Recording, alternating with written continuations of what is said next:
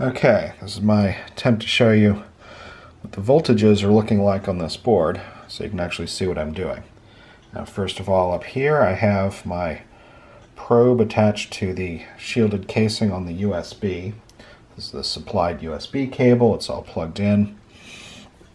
And so I've got a sort of a standard small fluke probe here, and I've got a little piece of wire.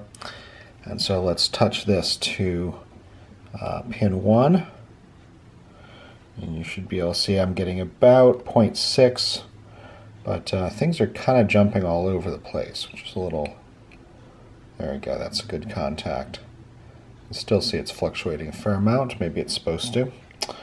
Okay, pin 9, that would be the last one here on IC1.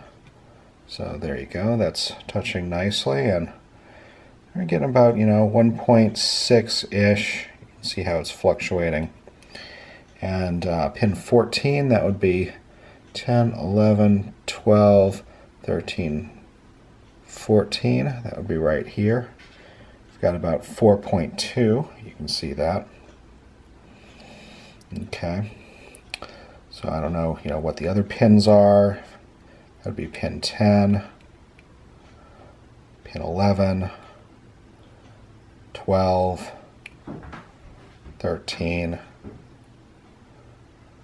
14, 15, 16, 17, 18. Okay, so that's 18's ground. That would make a lot of sense too. Okay, so you also asked for this particular diode, I'm pretty sure. That's the one under V4, which is diode 5. So let's just rotate this with a fine vise. And we can take a look at, from the underside, we've got